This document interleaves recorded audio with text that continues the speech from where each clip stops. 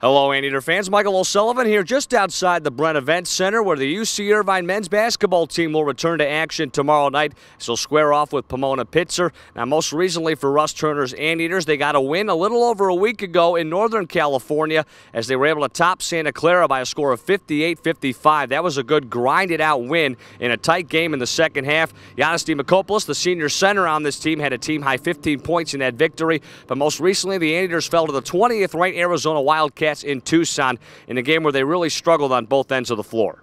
We played quite a few games away. It's always nice playing back home.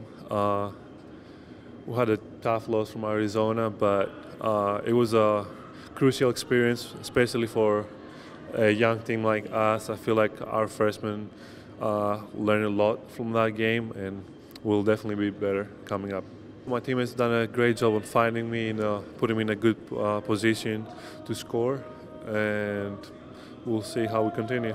The Anteaters look to bounce back after that loss to Arizona. They'll have Pomona-Pitzer here at home tomorrow night. They'll enter that game with a record of 4-5 on the campaign. But it's a tough month of December, as we've told you. A lot of road games. They'll have 5 more in a row, in fact, away from the Bren at their tomorrow night's game. So be sure to come here tomorrow night. They've also had finals this week, so some academic pressure off the court as well. But the Anteaters look to right the ship starting tomorrow night as they look to get back to 500.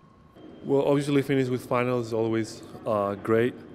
Less stress and all of that, but we need to regroup, find ourselves after a tough loss like this one. We have great teams coming up next, and all games that we could possibly win, but we just need to perform better in both ends, as you said, defensively and offensively.